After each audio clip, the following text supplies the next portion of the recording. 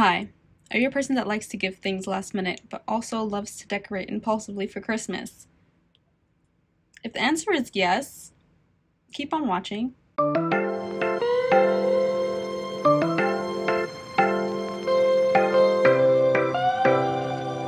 What's up guys, welcome back to my channel. If you're new here, my name is Destiny, and if you're a returning subscriber, welcome back to the family. This week's video is going to be a cozy little DIY session. We're going to be making some chunky knit blankets today.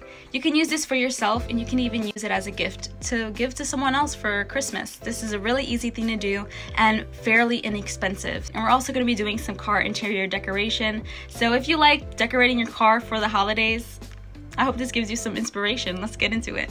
Yeah, get into it!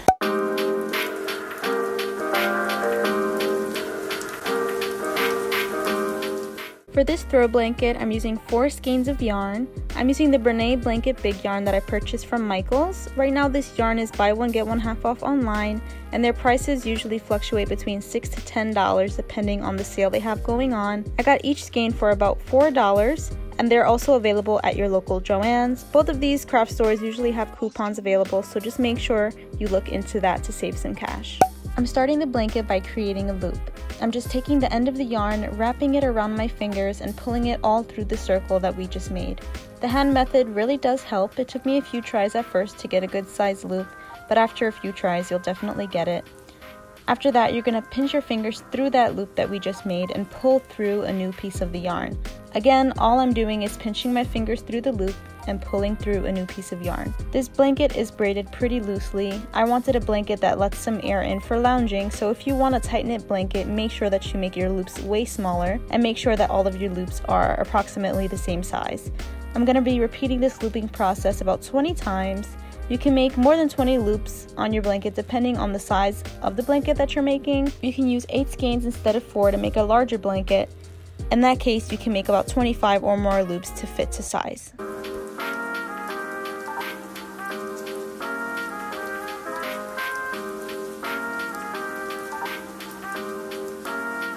After I made my 20 loops, I'm going to add one more at the end and face it upwards. After this, I'm going to continue making loops facing the same direction by pinching my fingers through the base chain of loops that we made and pulling through a new piece of yarn. I will continue this row by row all the way up the blanket. One important thing to remember is to always make sure that you end up with the same amount of loops that you started with. Since I started with 20 loops on my base chain, I want to make sure that I continue to have 20 loops as I braid up my blanket.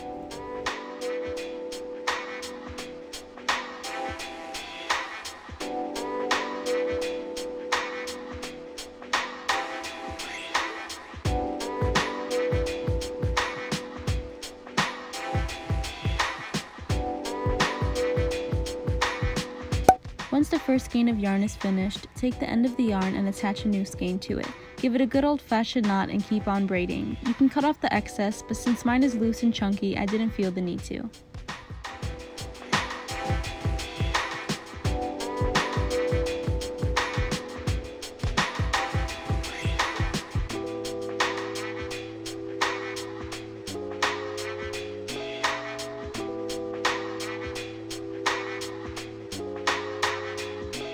Once you're at the end, make your last loop, and keeping the same procedure that we started with, make a second loop and pull through. The only difference is that we're now pulling the second loop through the first one. After pulling through your new piece of yarn, we pull the second loop through the first one so that the edge of the blanket can connect and make a lateral braid. Again, all I'm doing is pulling the second loop through the first one so that the edge of the blanket can connect and make a lateral braid.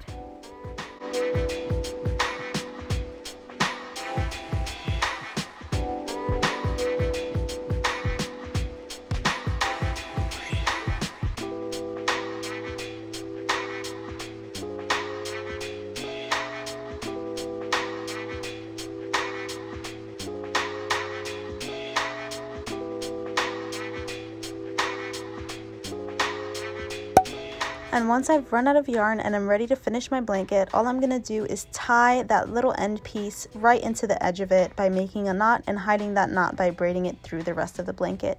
I'm not being too nitpicky about how the edges look because it is handmade and I want it to look rustic, but if you want to make it a little bit cleaner, you can cut off the excess.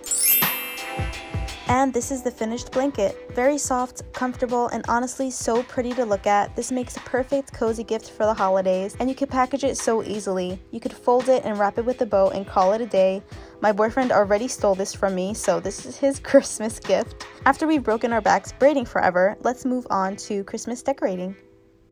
For this Christmas card decoration, we'll need a throw blanket, stuffed animals, these are optional, I just love them, lights, and also pillows. I got these stuffed animals and pillows from Joanns, and the lights were a gift from my grandmother, but you can find lights like this in Target, Dollar Tree, or the Christmas store. We're using Gorilla Glue to tape all of these lights today, but feel free to use anything that you're most comfortable with to put inside of your own car, like hooks or any other alternatives.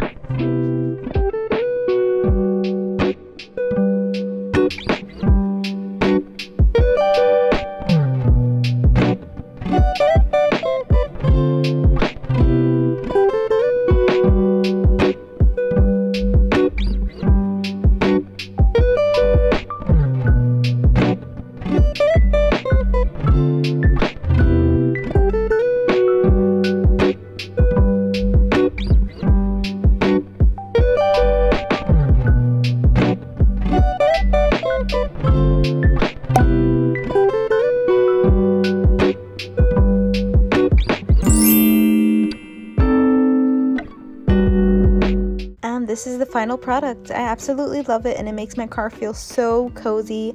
Thank you guys for watching and I hope you guys enjoyed this video. If you did, don't forget to give it a thumbs up, and if you haven't already, hit that notification bell and subscribe to my channel. It definitely helps me continue to bring out content for you guys. Have a happy holiday and I'll see you guys next week. Bye!